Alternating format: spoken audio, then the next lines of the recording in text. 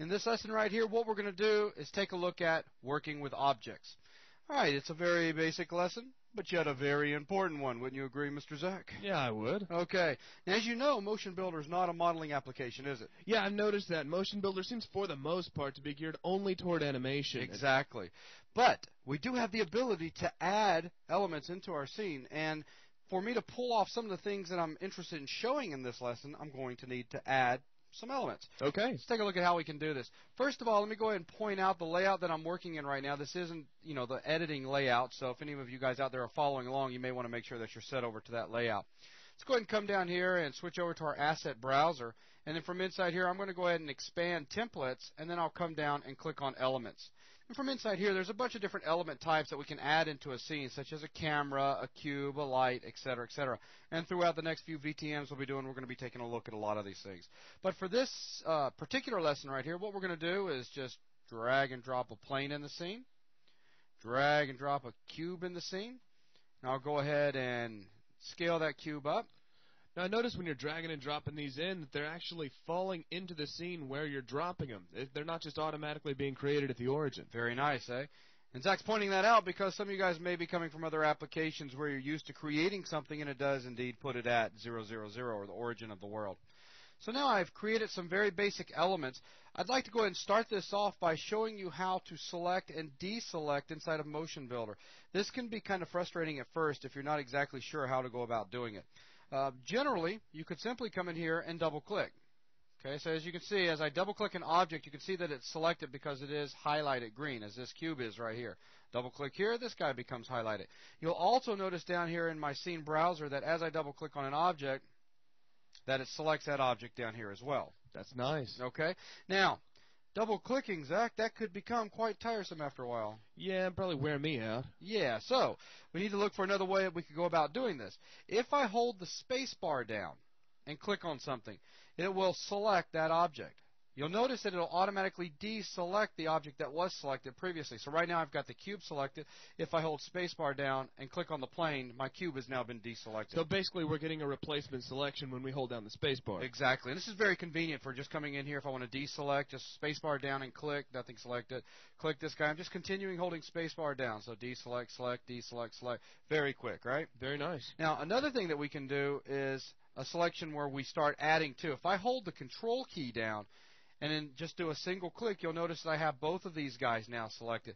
If I click on the plane again, it deselects it, so it allows me to toggle. So I can come over here and select this guy, deselect this guy, select this guy here, and I'm doing this entire time with the control key down. So that's pretty important to kind of get a grasp on. Now, another one, and a very favorite one of mine, or one of my favorites, if you will. Let's go ahead and spacebar click. And that is going to be holding the spacebar down, and then you can go ahead and drag out a marquee selection and let go. And this will serve as a toggle, meaning that everything that's not selected will become selected, and vice versa. If it's already selected, it'll become deselected. Very nice, very convenient. Exactly. So right now, let's go ahead and demonstrate that by simply, let's go ahead and just click on the center plane right here, so it's the only thing selected.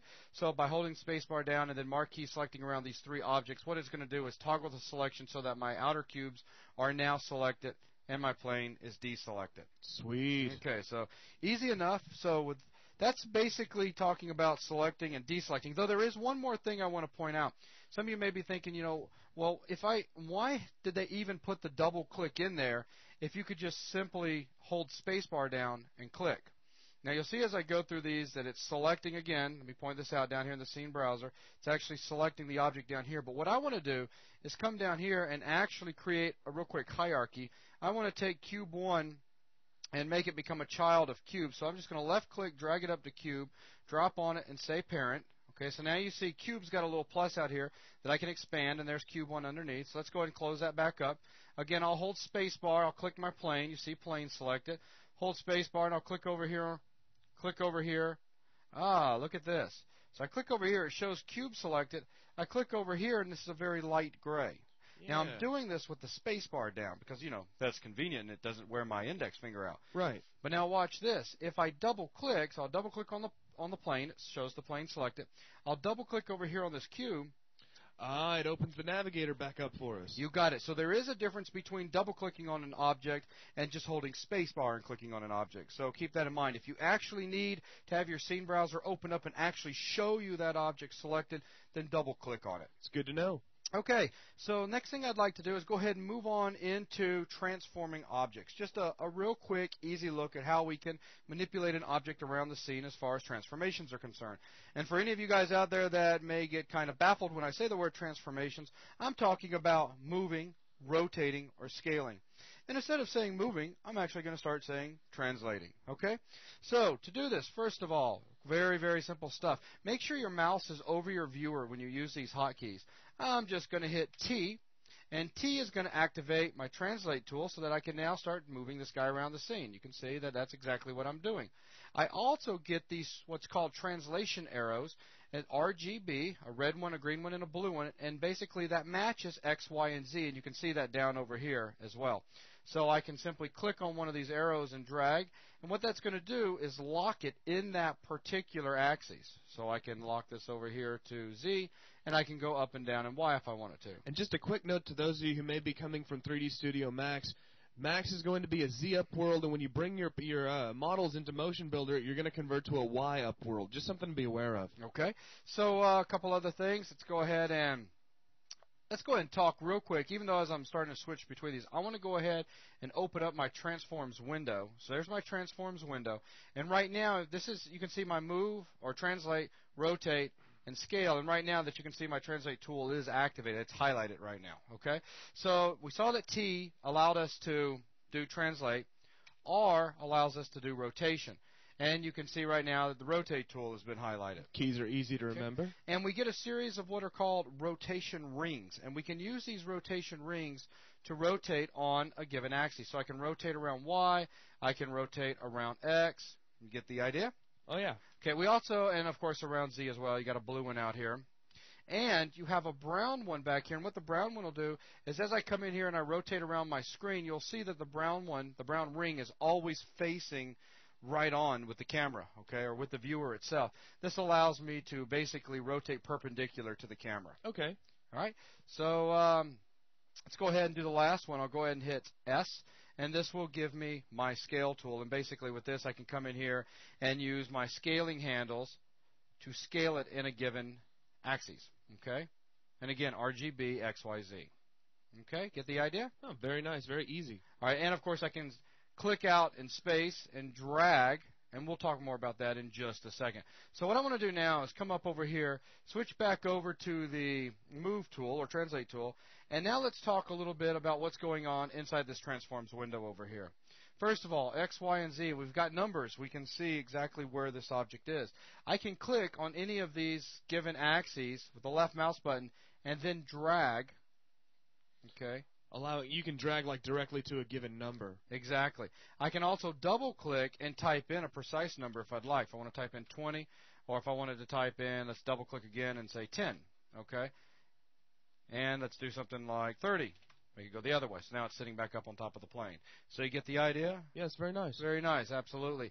Now down at the bottom, as I go through each of these different transform modes, basically you've got a series of buttons down here. You'll see that with this transform mode right here, translate, I've got global, local, drag, and XYZ. We'll talk about them in just a second.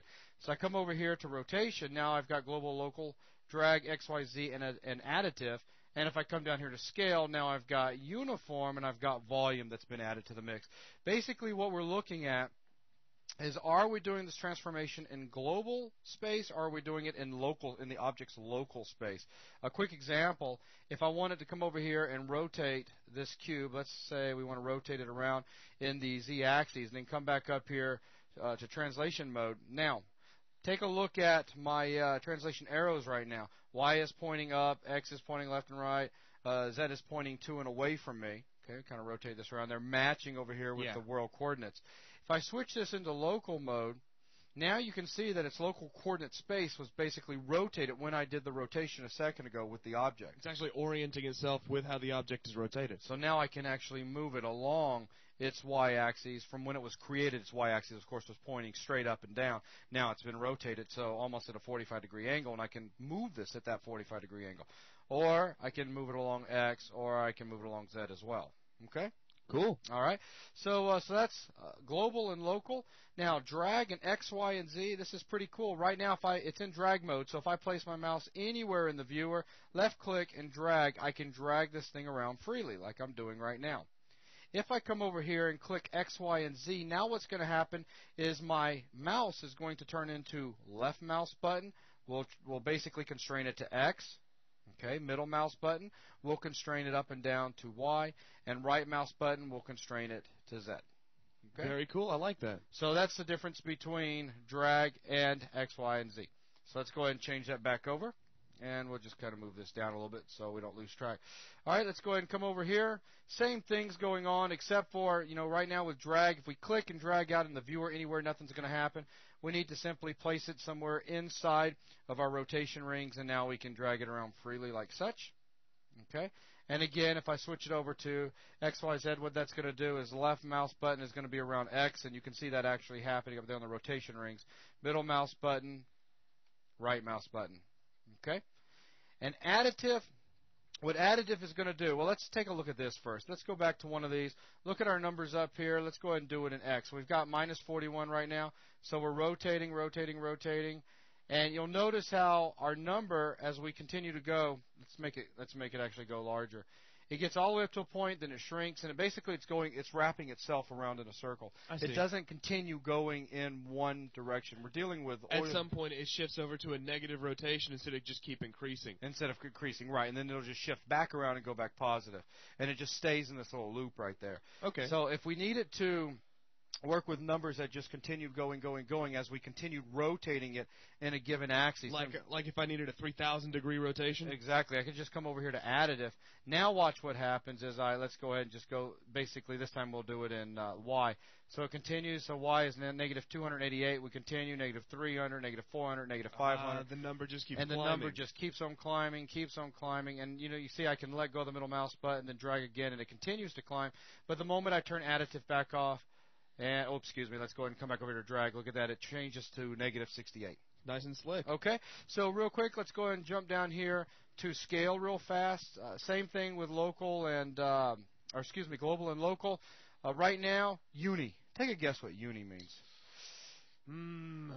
Off the top of my head, I'd say it'd be uniform scaling. Uniform scaling.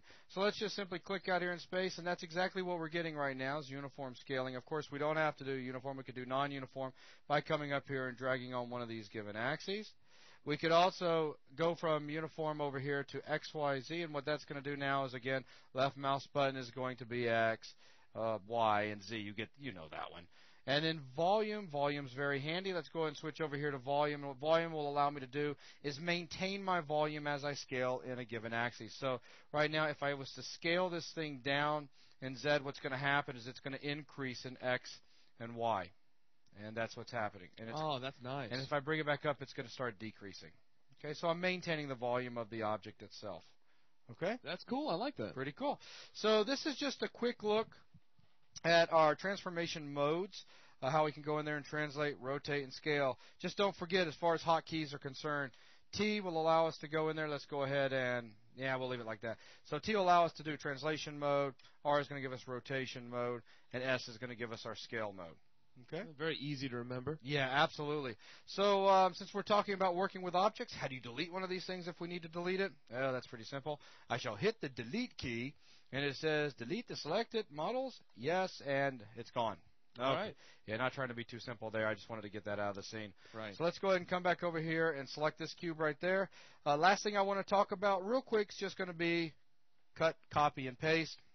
With an object selected, I can simply come up to Edit, Cut, Copy, and Paste. Only three that I'm interested in at the moment. If I want to cut it, basically I'm going to get a little dialog that's going to pop up and ask if I want to cut the model. I'm going to tell it OK, so it's now been cut. I can then come back in and paste it, and there it is again. I can also copy. Let's go ahead and start using some hotkeys now. I'm going to do Control-C to copy it. I'll go ahead and hit T so that I activate my translate mode. Again, make sure your mouse is inside the viewer when you do this. Now I'm going to hit Control V, and Control V just did a paste. You can see down here that I just got a new cube added to my scene, and we can just go ahead and move this over to the side. So we go ahead and do another Control V, and we get another one added to the scene as well. So I like that the commands and the hotkeys are very similar to operating systems. just regular Windows, regular Windows copy, cut, and paste. Very nice. Okay. So this is all I wanted to show for this given lesson right here. It's just basically how you can get in there and start selecting, deselecting objects so you don't feel lost trying to do that because, you know, when you just simply click on something, it doesn't select it. And nothing happens. A lot of people may be used to that from, you know, other applications. So, you know, we moved on from there. We started talking about the different transform modes, and we went in, so how we could grab, translate, rotate, and scale. And then we talked a little bit about local and global and drag and X, Y, and Z and a few different ways that we can use our transforms window over here. And then we just wrapped it up with a real quick cut, copy, and paste. All right. So that's going to wrap up this lesson right here. Hope you guys got a lot out of it. Thanks.